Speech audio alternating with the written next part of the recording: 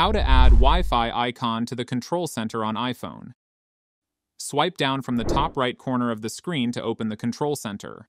Here, the Wi-Fi icon is merged with other connectivity options. To have a dedicated Wi-Fi icon, long press on the empty space to enter edit mode. At the bottom of the screen, tap on the Add a Control option. This will open a list of available controls you can add to the control center.